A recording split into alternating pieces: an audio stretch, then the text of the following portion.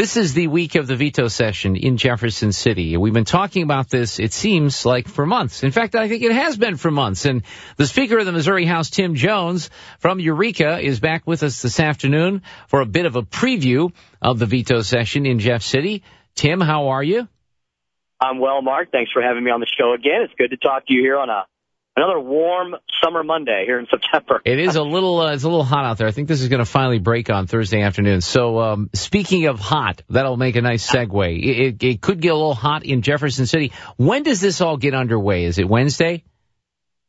Yes, Mark. It's it has the makings of an historic session. And by historic, I mean there has only been one governor who has been overridden more than once in a veto session in state history. Isn't that amazing? It was Bob Holden, Governor, one-term Bob, who was overridden 3 times when he was governor in one veto session. So, you know, it's hard. It's hard to do an override. We've only had 24 substantive overrides in our entire state's history. How many are you going? Yeah, how many are you going to attempt? We begin at high noon on Wednesday. High noon on Wednesday. And how does the process work? Does this start in the House first? Mark, House bills that were overridden start in the House. Senate bills that were overridden start in the Senate. That makes sense. So, yep. And so at high noon, we ring the bell, we go into session, and then the messages, the veto messages are read in chronological order into the record. And as we get to each bill sponsor, that bill sponsor has the option of rising and discussing their bill and then deciding whether they want to make the motion to have the vote. Now, before that, we'll, of course, have a couple of caucus meetings, and we'll have a general idea as to where we are and where the support is in the caucus. But ultimately, it is up to the sponsor to go forward with the motion. And after they have these caucus meetings, whether they have a good feeling or not, with our advice and counsel, whether we can override a veto. Now, you have to know, I mean, let's talk about House Bill 253. A lot of the focus has been on HB253. This is the big tax cut bill. It would cut individual corporate taxes across the board. There was a lot of support for this in the legislature. The governor's been on this campaign all summer long, and obviously we've been talking about this because he says it's bad for the state. It's going to cut from education and other essential services. But, Mr. Speaker, you have got to know probably on this Monday before the veto session whether you have the votes or not, and you need every Republican to be on board, don't you? I do, Mark, and let's remember, we've never had 109 votes on this particular subject. This is the first time we've attempted major tax reform of returning some taxpayer money to the taxpayers because we believe they can spend it better than Jay Nixon spending it on another $5.6 million airplane so he could fly around the state next summer criticizing us about something else instead of working on governance of the state. But that's a side issue. That aside, Mark, we believe that that's true. And, so we had 103 votes during session. 100 Republicans and 3 Democrats. So we've had an uphill battle from the very beginning. But, Mark, momentum's on our side. I think it's too close to call right now. Have we picked up those additional 9 Republican votes? I know there's some people out there still saying, I'm not sure, et cetera, et cetera. But, Mark, I think there's 3 things that are going to go through every representative's mind, especially the Republicans, when that board opens. 3 things. Number 1, less than a year ago, a supermajority of Missourians sent a supermajority of common sense fiscal conservatives to the State House. And I will bet you that all 109 Republicans who won probably had somewhere on their campaign promises that they would reduce taxes and cut government spending. Mark, I would wager. I think you're probably right about that. I'm right on that.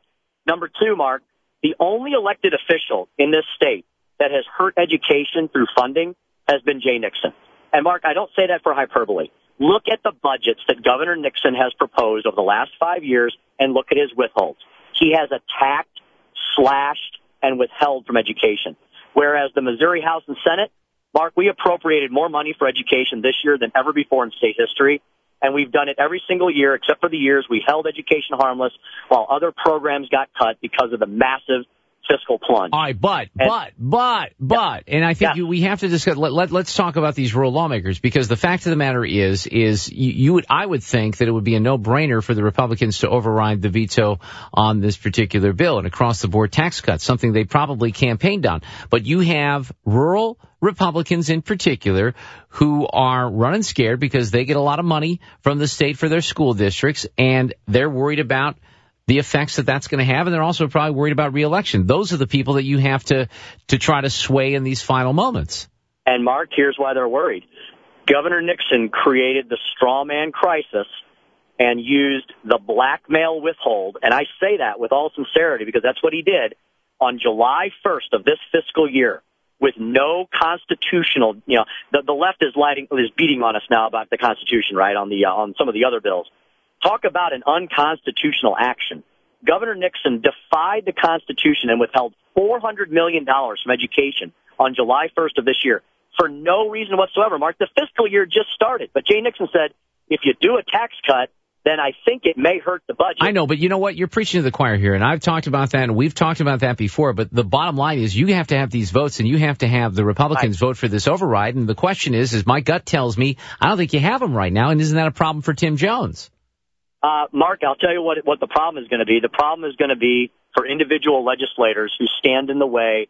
If a handful of legislators stand in the way of tax relief for the first time in a century for all Missourians, they're the ones that will be held accountable next year. Is there any doubt, and I know I've asked you this before, is there any doubt in your mind that there will be a vote on Wednesday on this issue? Mark, there has to be a vote. Because, okay. Mark, if I don't have a vote on this, then the entire state of Missouri that sent a supermajority to the Missouri House is going to look at this speaker and say, Mr. Speaker, we sent you there to reduce taxes and the size and scope of government. They're going to hold me accountable, Mark, if I don't have the courage to have a vote. Mark, I believe we have over 100 people who want to support this. Are we at 109? We're working hard every day. Representative T.J. Berry, the sponsor, has been on the phone and worked this state and traveled this state this entire summer. And, Mark, my third point that I was going to tell you about is the proof is in the pudding.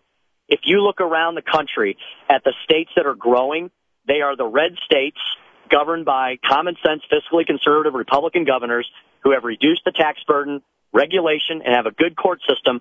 Mark, that's where the jobs are going, and that's where the successes are happening. We'll talk Wednesday or Thursday after the vote and find out where we go next if it doesn't get overridden. Let me just quickly ask you about another bill. How many bills, by the way, will you attempt to override total? Mark, we've got 12 House bills, I think, and there's 19 Senate bills. Wow. Okay. But most of the focus is on 253 and then House Bill 436, which would make it a crime to enforce certain federal gun laws in the state of Missouri. And I admitted candidly last week, I had the chief of police here in St. Louis and the mayor on. They don't like it, as you probably know. Even for me, this one is a little bit of a head scratcher. I don't know if maybe I just don't understand it well enough, but are you going to be able to do an override on that bill? And can you explain it at all? Yes, Mark, I believe we will. And it's simply this. It will only prevent the enforcement of unconstitutional federal gun laws. So, Mark, the only thing you have to do is hold up the prism of the Second Amendment. And if the Second Amendment, which is the supreme law of gun ownership in the United States, along with the progeny court cases that have been written. And, Mark, I wrote a law journal article on this in law school, Prince v. United States. Remember the Brady Act? The Brady Act was determined to be unconstitutional because it was federal overreach. So, Mark, if we have any federal overreach, if we have Eric Holder coming in with his gun registry or Governor Nixon's Department of Revenue, another thing that we completely embarrassed him on this summer, attempting to take away our Second Amendment rights, then House Bill 436 will be the shield, will be the states' rights shield against federal encroachment and overreach into our constitutional rights, the individual right to keep and bear arms under the U.S. Constitution. That's all it is, Mark. And so all this fear-mongering, really, Mark, what it comes down to with local law enforcement is they're afraid they're going to lose revenue on some of these items. I say, Mark, next year I'll pass the civil forfeiture bill to give all that enforcement revenue to the schools. Let's see if they still want to support those gun laws that they're so happy about right now. That's all it comes down to, Mark. It comes down to a loss of revenue of federal money. You've always got to look at where the money is, and that's where it is on this situation. High noon on Wednesday for the veto session, which is finally here, and keep us posted. I don't know if we'll have a chance. I know you'll be busy Wednesday afternoon. Maybe Thursday we'll catch up. We'll find out how this all turned out. Mark, I'd love to. And if folks want to follow all the veto session fun and excitement, look at History in the Making, Speaker Tim Jones on Twitter and Facebook. I can't believe you actually got a plug-in for your Twitter account, Tim. That's so unlike you. I'm a social media messenger, Mark. I got to reach out to those young people. House Speaker Tim Jones with us this afternoon. He's good at that. He's getting the plug-in for Twitter.